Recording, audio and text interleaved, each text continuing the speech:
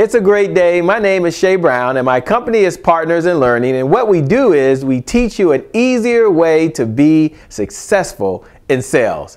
Closing tip number 4, the daily cost close. And here's how the daily cost close works. You're going to take the total price and break it down until you share with them the amount per day, per week, or even per month. And why do you do that? Well, when you're talking to a prospect, let's say for example, and you offer them your product, and your product is, I don't know, $299 for the entire year.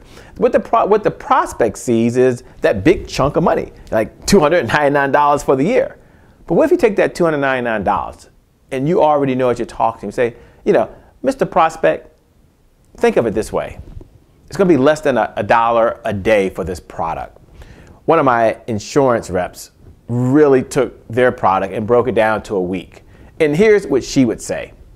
Mr. Prospect, it's going to cost you about $10.50 a week. For $10.50 a week, isn't it good to know you're going to have peace of mind that your family is covered in case something happens? It's called the daily cost close. Make it a great day, everyone, and I'm going to see you on the other side.